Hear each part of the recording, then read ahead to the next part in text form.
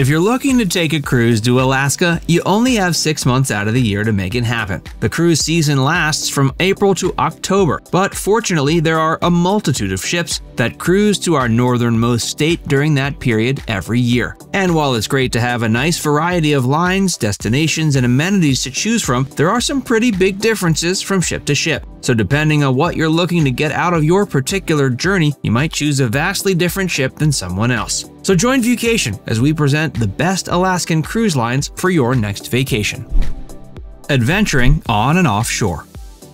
If you're the type who isn't looking to just bask in the sun or stare off at the splendor of nature, there are plenty of cruise options for you. Several Alaskan cruises are built with the adventurous type in mind, and they offer many types of active fun both on and offshore. And considering Alaska offers incredible attractions like Denali, the tallest mountain in North America, no one would blame you for not wanting to stay on the ship for an entire cruise. For so-called cruise tours, which are designed as a part sailing, part on-land adventure, the two biggest names are Princess Cruises and Holland America. They both have been in operation for more than half a century, and they each send 6 ships to Alaska yearly. These ships don't simply drop you off at the shore and leave you to fend for yourself in terms of seeing the attractions. Both companies own lodging and land transportation to bring you all around the shoreline and further in. They can often go into Glacier Bay too, which is something many other lines can't offer. You can book a 10-night tour or a 17-night tour with these companies, and each will start off with a longer cruise segment, followed by an excursion inland to explore the interior of Alaska. They'll move you around by trains, buses, and sometimes you'll fly to certain destinations. Of note for Holland America is their ship, Koningsdam, which is a great option for trips that include inland journeys to Denali, the Yukon, Fairbanks, and more.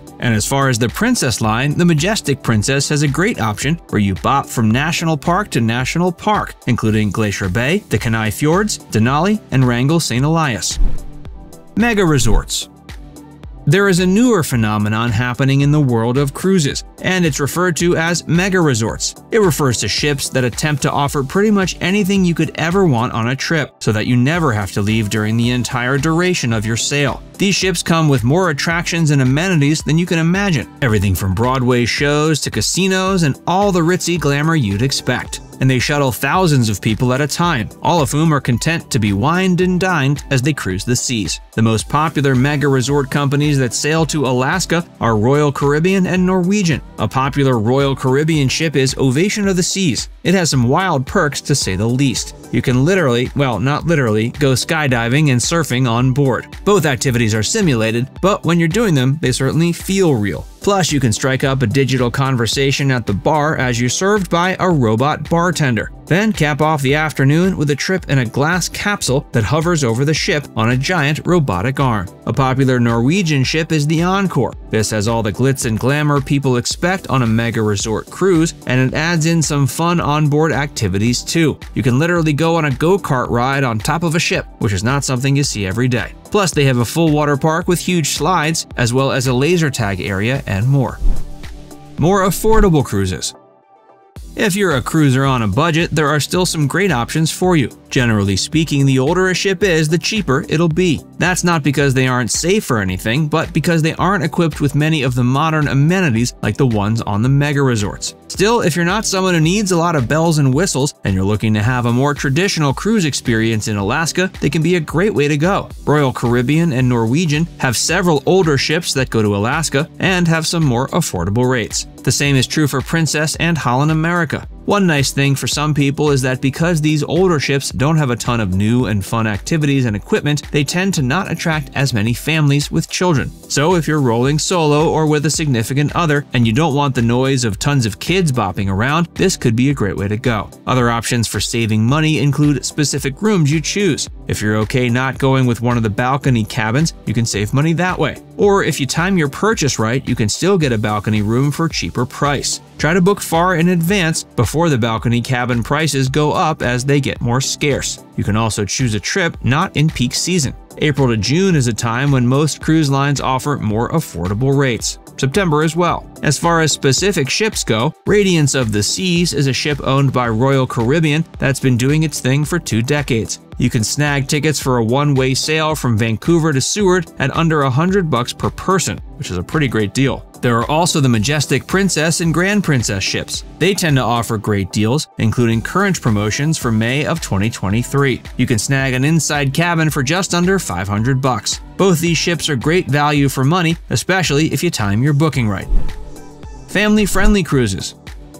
If you're going to bring your family on an Alaskan cruise, you're more likely going to want a newer ship. That's because the more recent additions to each cruise line are more likely to appeal to the young and young at heart. And the competition between all the cruise lines has made it so they're always trying to add the latest and greatest and most fun amenities to each of their ships. And that's a huge bonus for families looking to take an Alaskan cruise. So the latest and greatest ships from lines like Disney, Carnival, and Royal Caribbean are gonna be your best bet. Each of the newest ships on these lines come equipped with kid-friendly activity galore and often have amusement rides that the whole family can hop on and enjoy. As far as Disney ships go, the Princess and the Wonder are two that definitely appeal to families big and small. Disney Wonder is packed with a lot of great entertainment and rides for the kiddos, like fast-moving water slides and programs set up for both kids and teens. They also come with room facilities geared towards families with split bathrooms in the cabins. The Princess doesn't have quite as many attractions on board as the Disney Wonder, but as the newest ship in the line, it's as modern and fresh as can be. It has wonderful teen and kids programs that'll make your kids feel like there's always something to do on board. There's also a program where they bring sled dogs onto the ship and people on board can interact with them. Now that's something none of the family will forget. The Carnival Spirit is another great family-friendly ship. For starters, they struck up a partnership with the folks who market Dr. Seuss, so there's a lot of fun Dr. Seuss theming going on. Combine that with 3 specific areas for kids and teens to hang out in, plus a ton of great water slides, and you've got a ship guaranteed to make kids have fun. And the food on board has a vibe of family dinner since they offer up tacos, burgers, pizza, and more. You'll feel like you're back in your living room as you dine, until you remember to look outside and notice the incredible Alaskan scenery around you. Now it's time to hear from you. Have you ever been on an Alaskan cruise? If so, which line did you sail on, and would you recommend it? And if not, do you think you'll ever go on one? Let us know in the comments section below.